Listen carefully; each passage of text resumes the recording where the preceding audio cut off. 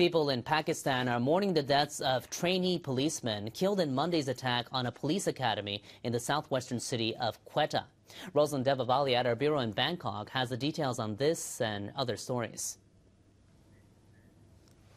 Pakistani officials said on Tuesday that the death toll has risen to 61. They fear the number could rise further as more than 100 people are critically wounded. Funerals were held in Quetta on Tuesday. Pakistan's Army Chief General Raheel Sharif attended along with other officials.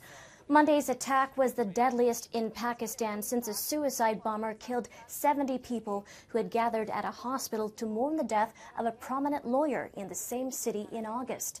The nation was grief-stricken by the deadly attack. This is very sad. Pakistanis are in shock after hearing this news. We strongly condemn it. Our people are standing shoulder to shoulder with our forces.